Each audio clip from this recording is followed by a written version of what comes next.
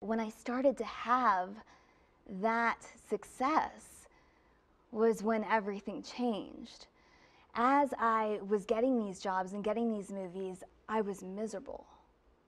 Like, I started getting more and more unhappy, the opposite of what it was supposed to be, as I started to get where I had always dreamed of being. And I was, at this point, I had just started a movie, and I was producing and casting at that time, and I flew to Cannes Film Festival in France, which is, in the film business, is a huge thing. If you get, that's the place to be. So where they're rolling out new films and all that deal? Yes, I got to be part of the market and go to all the red carpet premieres that were happening and everything, and I had people creating these handmade gowns for me from scratch and doing my hair and my makeup and all these things. And I remember I was standing on the red carpet, I think it was at a Woody Allen premiere, and there's photographers everywhere and just people everywhere, but I was on this inside, right? And they were on the outside. Like, there were these gates that the world couldn't get in, and we were, you know, like these special people or something. And it was in that moment that I felt the Holy Spirit calling me. Wow. And it was the most empty that I had ever been. And on that red carpet, I remember I had gone to the you know, went and looked in the mirror. I'd gone to the restroom, and I had looked in the mirror, and it was the scariest thing because no one was looking back at me. Wow. Literally, it was just like a shell, because I had left the most important thing behind. It's so profound what you were saying, and that was part of it, is that a lot of my falling away as an adult, and a lot of that emptiness came from the fact that I thought I was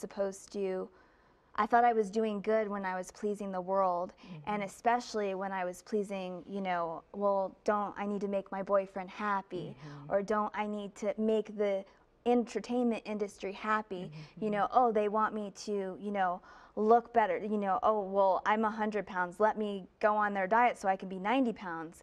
And whatever they needed me to do, you know, so that they were adoring me. And I thought that that was where I needed to get adoration, because I had no idea who I was in Christ. And what was really happening in that stripping away of everything was that I just had no idea that God loved me. Like, I did not love myself. I didn't believe that God would ever be there for me. I'd been through a lot of bad things. And so I think when you go through a lot of bad things through your life, that you feel like, well, you know, God doesn't care about me. He's not going to protect me, so I have to protect myself. I was very, very physically ill, and this wonderful priest was coming to bring me the Eucharist every day. And the one time that I would feel well is when I would take the Eucharist, right after I would take the Eucharist. And it was the first time that I understood that that is the living presence of Jesus in me, and we are becoming one. And that desire that I had after that, 'cause when he was bringing that to me, was to never you know, always be with him every day. If I'm not in Mass every day, I feel the loss.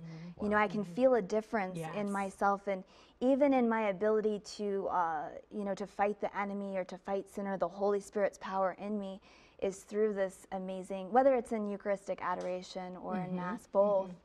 So I just had this absolute falling in love with Jesus in the Eucharist. And, you know, he was just speaking and speaking into my life. And I read the whole Bible when I was sick. When you're sick, I was praying for 4 hours a day at that time. And he was creating this soldier, which he was going to need me to be to help others and to do evangelization and to be able to get through those things. So yes, that priest coming into my life, and also, you know, the things that they were doing for me when I was sick, you know, they would literally pick me up and carry me to the church when I couldn't even get out of bed, you know, and they were having private they were so determined that I wasn't going to die, and I had to get to the point where I was going to make peace with the fact that I was going to go.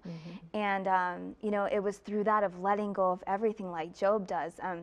I needed that because I was always, you know, the perfectionist, the go-getter, I'm going to, you know, plan this out and control these things and do all of these things.